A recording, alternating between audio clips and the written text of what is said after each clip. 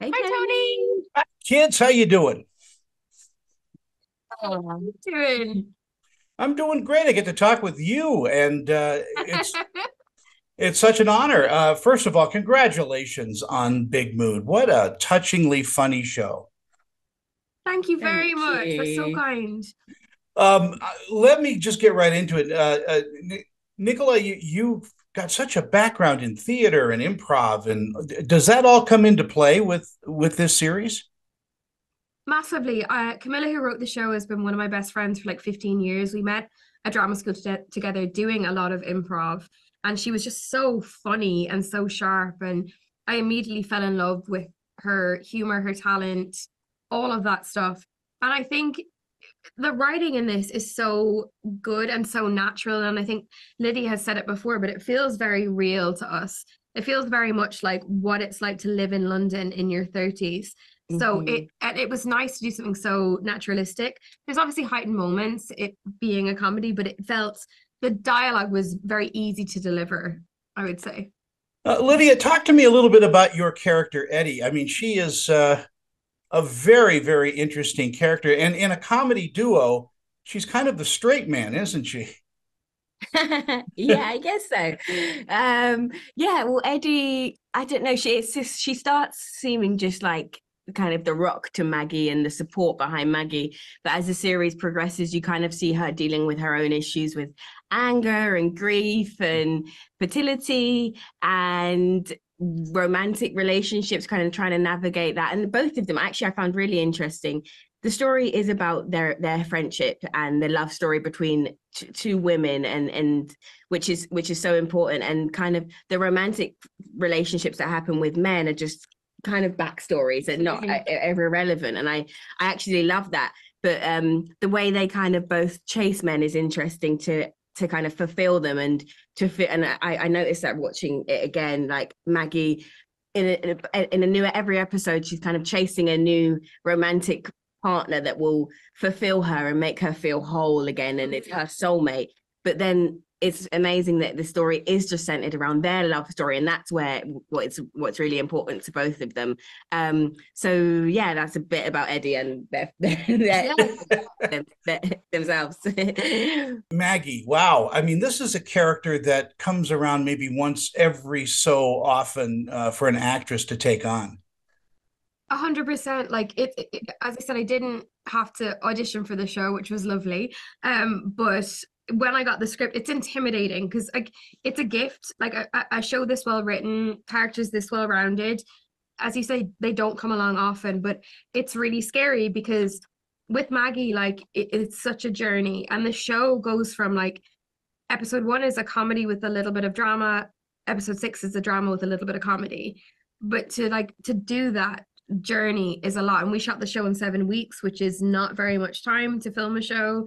But we had an incredible director called Rebecca Asher, who'd worked on Arrested Development, Brooklyn Nine-Nine. She is stellar and so kind and lovely. But Mm-hmm. we had to rely a lot on her and Camilla because when you're shooting a show, you always shoot out of sequence, but this being so limited in the time frame, it was like jumping from episode three to episode one to episode four in one day.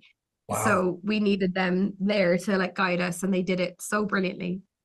Lydia, what do you think audiences are going to take away from watching Big Mood? I think people would be able to relate to the friendship. I think people hopefully will find it very funny and very touching. I love that it explores bipolar disorder and the darker side of mental illness that we're not very familiar with, especially on screen, and kind of how to navigate really dealing with a friend in Eddie's case, a friend who's going through mania and kind of going on antipsychotic drugs and all these things that I haven't seen on TV a lot of. So I really hope people can relate to that and feel seen and heard by their story and their love story, and just kind of be able to see themselves in that friendship and just fall in love with them really the way Yeah. we did. I Yeah. did. Nicholas, same question.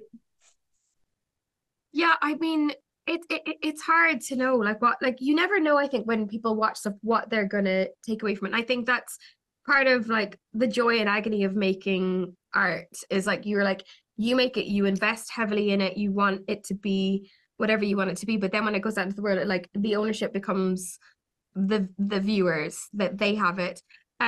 Yeah, the same. I think like it I hope it feels relatable in a way that I hope it makes people feel seen and not, it's funny because Camilla's not a writer who sets out with, the intention of like destigmatizing bipolar disorder. She wanted to make a funny, touching show, but I think it does far more than she even could fathom that she's written.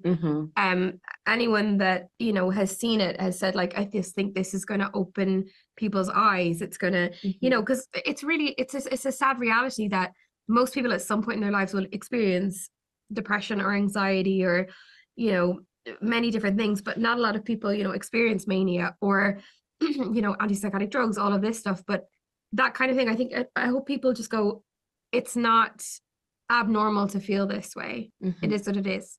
And also I hope people laugh. I really do. I laughed a lot, but I also cried a little too. It touches every button that I think a show like this should touch. Before I go, Nicola, I want to just say, wow, what a voice actress you are. I love Oh, thank you. It's not an easy thing to do. You know what? It's funny because I feel like I started out professionally at like 14, 15 in voiceover. So I always like, it's an easy in for me that if I find a character's voice, I'm like, everything else feels like it falls into place. But with Maggie, it's like, it was funny because it was the first time I got to use my own accent. So I felt like it was a bit of a cheat in a way. But then I was like, yeah, finding her cadence and stuff was a lot of fun. But like Lydia said before, like it's a really well-written show. So it does the work for you. And you're like, oh, I know how this needs to be played. That's fine. I got this. Yeah.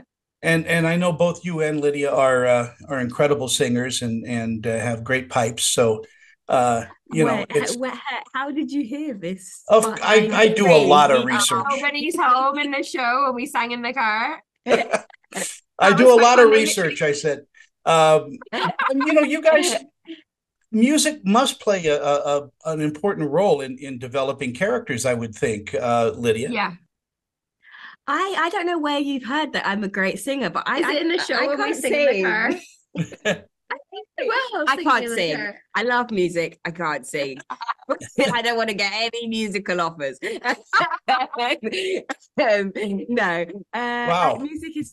I think music in this show, especially, like I love the score of the show. Same. It feels so really like it just feels current and it just feels relevant. And I think if you've ever been to London or kind of anyone from London, especially East London, it's very East London, and that's kind of the London I know. So it was very easy to play with, and I love the way the soundtrack kind of walks you through their moods and walks you through like what's going on in their life. I think Big Mood does that. And a lot of it was written into the script as well. Like Camilla really likes to write with music in mind, so even like reading through it, you're like, this is the song that's going to be playing through this, and it sets a scene so easily in your mind that you're like, you get the tone of the show through that.